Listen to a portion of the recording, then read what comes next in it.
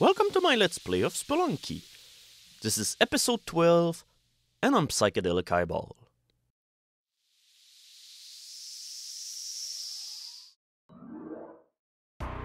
Okay, so the bad news for this one update is that we're gonna have to do one of those playthroughs where, for the most part, you can't really hope of doing any actual progress toward getting to the secret exit, because what we're gonna do next is to unlock the shortcut to the temple, which, as you probably remember, you need to bring the key that you find in the mines, you know, the one that you use in order to open the chest that has the Hujat Eye on it, and we need to give it to the tunnel man, which is waiting for us all the way down in the ice caves.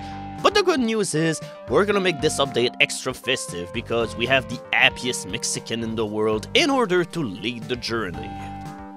So remember, in order for you to be the most likely candidate for spelunking, you gotta spelunk and face danger head-on with a smile and a nice mustache and hat. Even though ironically this is one of those characters I didn't really end up playing as that much, but the thing is, there's still better characters than him in the game, and that's the beauty of things. So why am I referring to this playthrough as being a wasted playthrough? Well, the thing is, because of the fact that we cannot open the chest that has the Ujat Eye on it, this will make it pretty much impossible for us to find out where the black market is, and therefore we won't be able to get the Ankh and be able to process with the rest of the convoluted process that you have to go through in order to be able to get to the secret exit, which is definitely a bummer. Alright, mystery box time, you know we have to do this even though it's completely unnecessary in some way, so did we hit the... Fuck you, shopkeeper, you are the worst! And to hell with the mystery box, I'm getting so tired of it by now. I mean, is it really so hard, game, to give me occasionally things like a jetpack or stuff like that? No.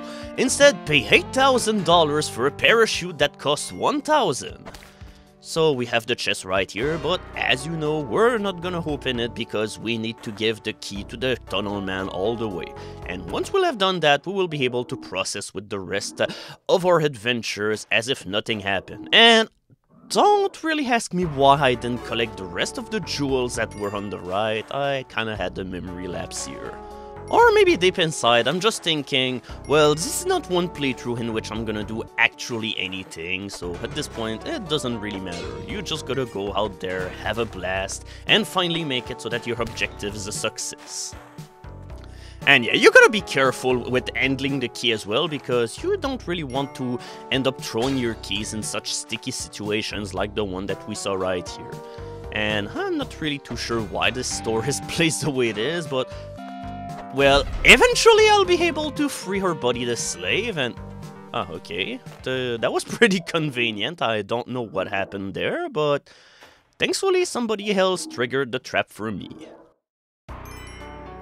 Honestly, the most tricky part of this journey will be to get the key through the jungle, because that's pretty much where the journey will start becoming a whole lot more difficult.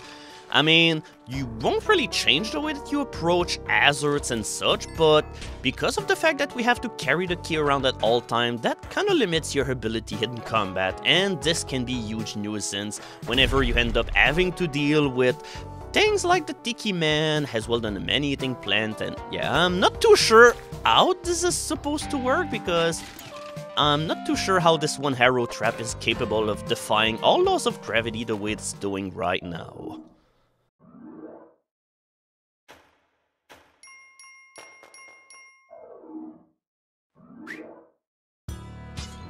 Hey, it's been a while since we had a Restless Dead level.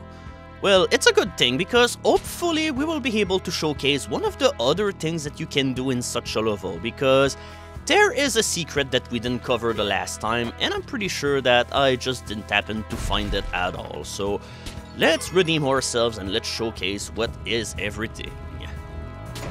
And yeah, doing that is always satisfying. So, of course, the rule of thumb is to pretty much leave the idol alone until we are ready to leave the level.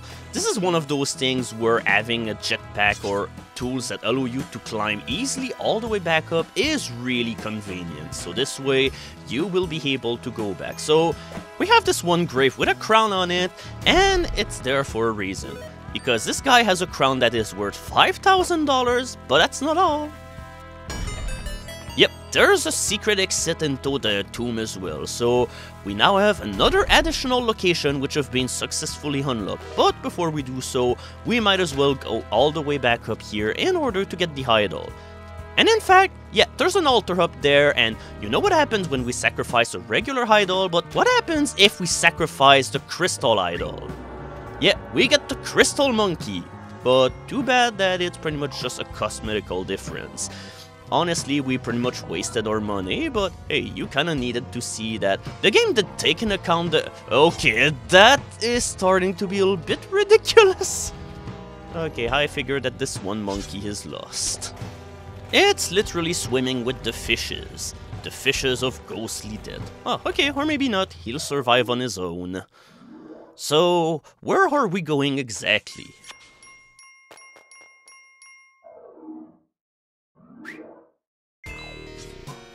Welcome to the Haunted Castle.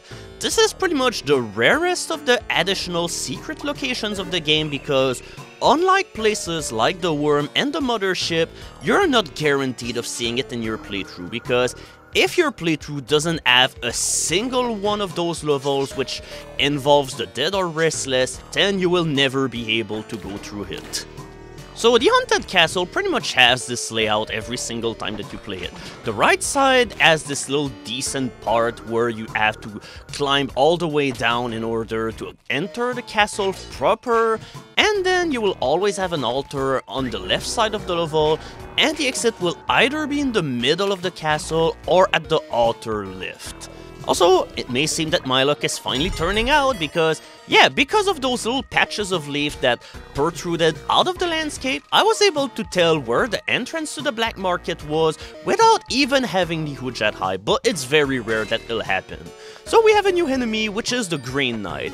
Into this armor, you will always find the caveman, and the trick with this one enemy is that you cannot stomp them or hit them with your whip, unless you have like the spike shoes. Otherwise, in order to break their armor, you're gonna have to throw something at them or hit them with a weapon, like the boomerang or stuff like a rock.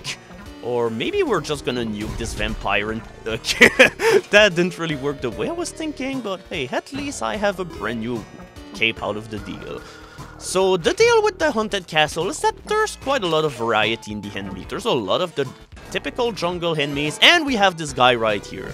This is the Black Knight, and he's definitely no pushover. You can see that he's acting exactly like the shopkeepers, but he has this giant shield, which pretty much crushes the hell out of you should he knock you against a wall. So yeah, our first fight with the Black Knight ended up to be a failure, and we're gonna have to go back here because, as you might have noticed, there's an unlockable character that we need to get into this place. So we're gonna have to give him one hell of a flesh wound. But before we can do that, we're gonna see what happened in other playthroughs that I've done before getting to this. So in another video, I briefly showcased what the teleporter was capable of, which is to just teleport you around like this, but the thing is, it can also destroy you because you try teleporting inside a place that you're not supposed to go in. And another thing that I kind of want to showcase is that, well, you can not only buy kisses, you can also make it so that you can pick up the damsel, and there you'll have the option of buying here. You must be in love indeed. Unfortunately, love is kinda expensive and doesn't really yield any proper result. So yeah, I'm just going to show you how handy I am at handling keys. Okay, what the hell was that? I'm telling you right ahead, I'm not doing that on purpose. So right over here is a war story that reminds you that, well, it's always wiser to leave the enemies alone instead of trying to fight them, because otherwise you end up in situations like these. Yeah, I went from 7 health to 2 just because I decided to be way too aggressive for no reason. Oh, but I guess I can totally sacrifice this one guy in order to earn a little bit of Cali favor. And finally you can see what happens into dark levels whenever you encounter Tiki Man. So, in order to round things up a little bit more, we're gonna see what the worms looks like whenever you go in the jungle. As you can see now, there's a whole lot of jungle enemies in there, and the layout feel a little bit more jungly as well. And of course, jungle means that there's monkeys and... Oh god, wake up, wake up, wake up! That was kind of bullshit. There was a way I could have escaped out of this by throwing a rope up, but I was panicking too much to think about doing that. And yeah, I hope that I taste good indeed. And yeah, you always gotta be careful wherever you leave your key whenever you're trying stuff like getting the idol. And I'll show you that usually whenever you do a playthrough where you wanted to bring the key to the shopkeeper, well, you know, you don't pick up the idol just in fear that you end up crushing the key or the chest or anything. This is why usually you won't be getting the idol that much in the mine level because it ends up being very risky to get. And finally... Yep, did I tell you that I'm an expert at handling keys? Oh my god, that is the worst thing that I could have done. Alright, I'm frustrated! Ah! Well, that certainly felt a little bit better, so I guess we're gonna have to try and bring the key to the tunnel man in the ice caves in the next video.